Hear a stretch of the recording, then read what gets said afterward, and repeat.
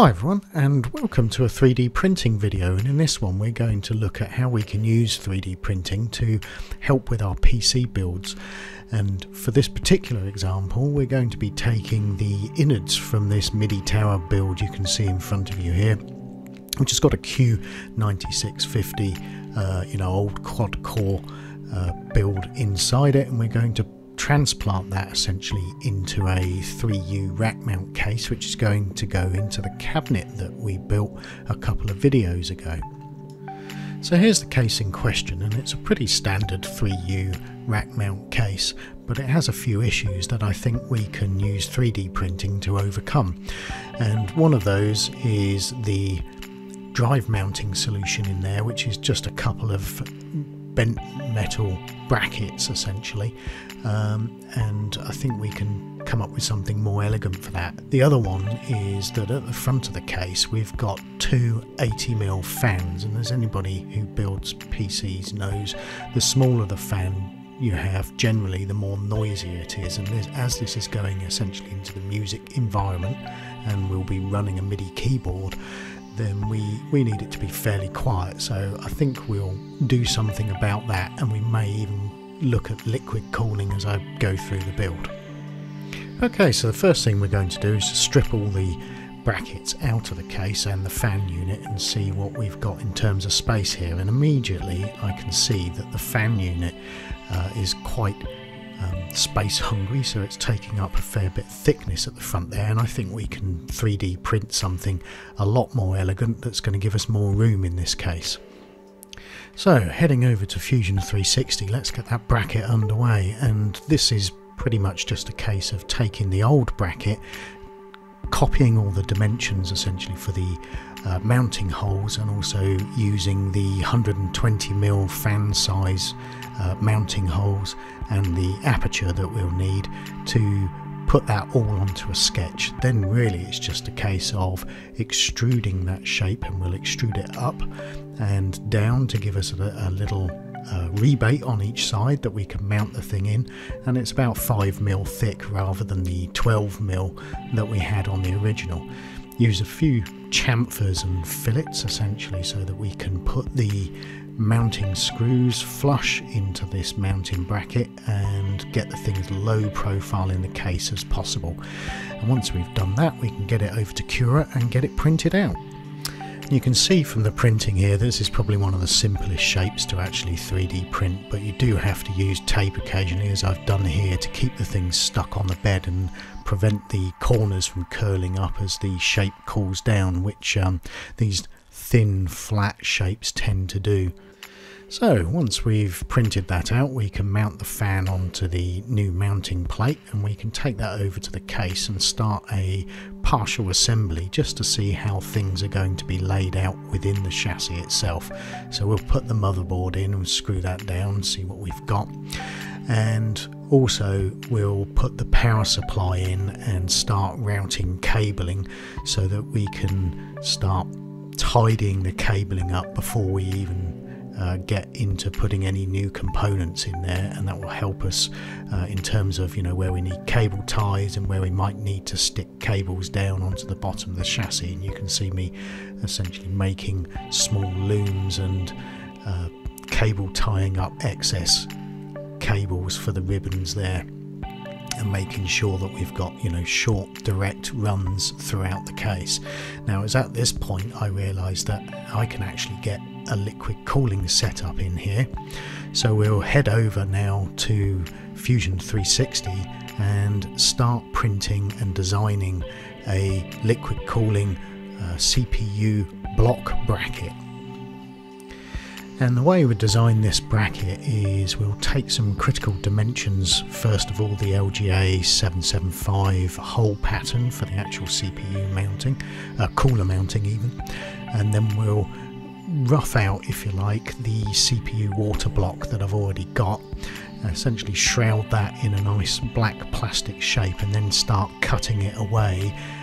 so that the CPU block can fit underneath it. We'll also make sure that the legs later on in this are just a little bit shorter so that they actually compress the block onto the CPU as we tighten it down with bolts. Now you can see the holes going in at the top there for the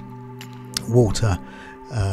cooling couplers, and I'm not going to hardline tube this, going to use flexible tubing. And then really it's a case of making a mirrored plate underneath which kind of matches the whole pattern on the top, and also some cutaways so that any electrical components on the back of the motherboard that are underneath the CPU socket themselves can be, you know, exposed, if you like, to the air. You have to cut away a little bit more as well underneath so that we can actually make sure that none of this mounting gets in the way of either components on the back of the motherboard, but also give a little bit of room, if you like, or countersinks in there so that we can put the bolts in and they can fit flush to the bracket as well. Okay, so once we've finished designing both of those bits, it's over to the printer again and get those printed out.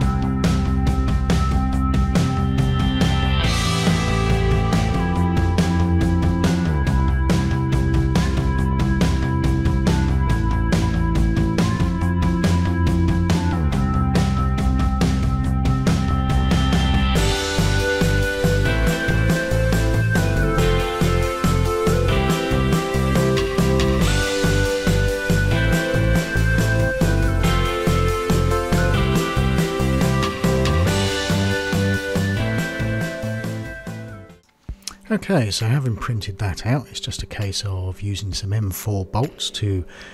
put the back plate, if you like, on the bottom of the motherboard, and then putting the CPU cooler and bracket on top and tightening everything down so that we're now ready to install that motherboard in the chassis and start assembling our water cooling loop. However, before we do that, we also need to put reservoir pump unit in, and luckily I had this one from an old build that I could put into this chassis, but of course we need to make some modifications to the bracket itself so that we can actually get some water cooling fluid into that reservoir. So we just mark out roughly where that sits, and then after a couple of goes at drilling some large holes into the sheet metal,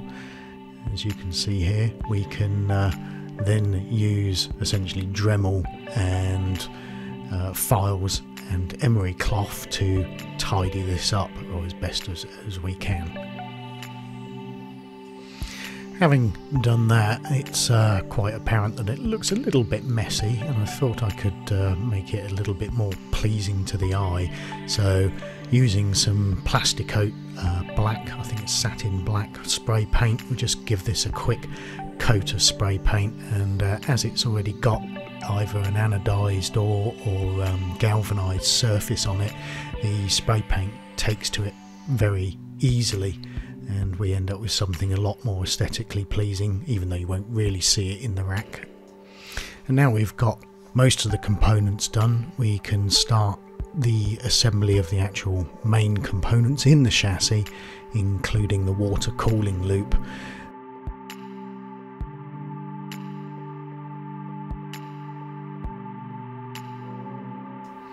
Always a bit of a moment of truth this, so once we put the water cooling loop together and we've got our radiator, you can see now on the back of that fan,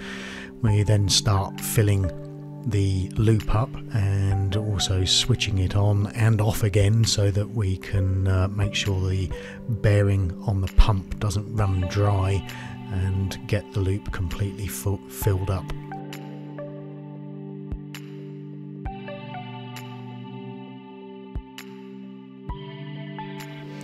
Okay, whilst we're filling up that loop and getting it circulating around the various hoses and filling up the reservoir and the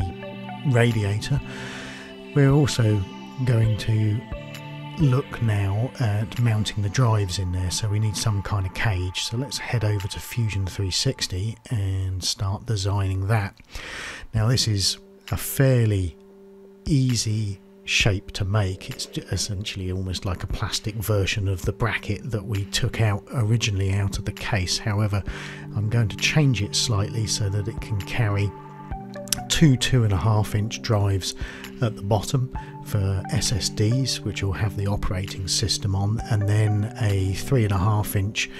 full-size drive, if you like, for a large capacity SATA drive. Now I'm putting a 1TB drive in here to start with, but the plan will be to put a 10TB drive in there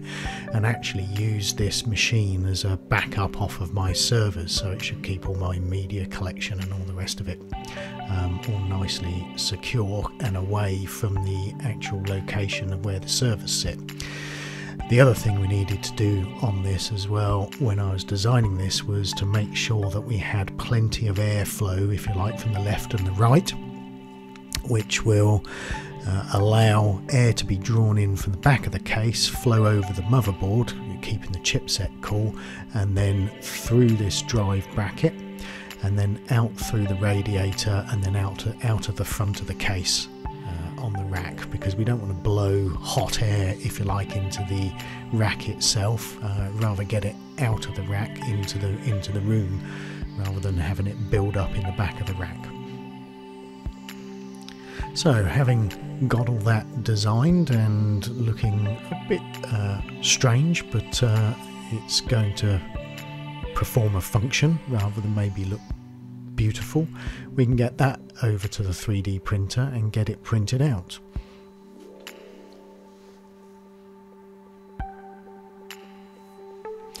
Now, this shape was a bit of a pain to print. It needed a lot of support, so you can see on the right hand side of the screen there for that big overhang. But generally it's not too bad. I've got my my support settings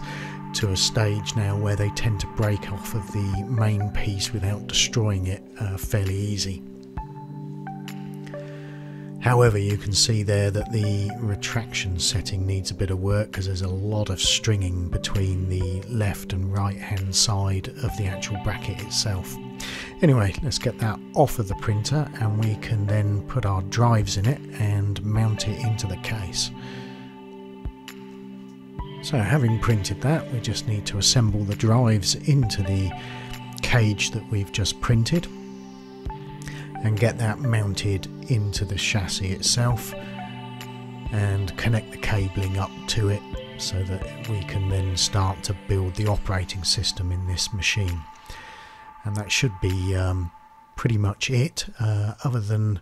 hopefully it's been interesting to watch how you can use 3D printing to do something with a chassis that perhaps wasn't intended by its manufacturer. So we've managed to put a water cooling loop in here. It's the only machine probably left in my network that has an optical drive as well, so we managed to squeeze that underneath that water cooling reservoir and pump unit you can see there, and we've managed to make room for both the radiator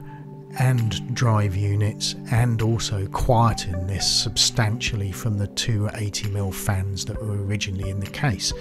So as ever, thanks for watching. I mean, if you have any questions about this, please ask in the comments below and I'll do my best to answer them, and I'll see you in the next video.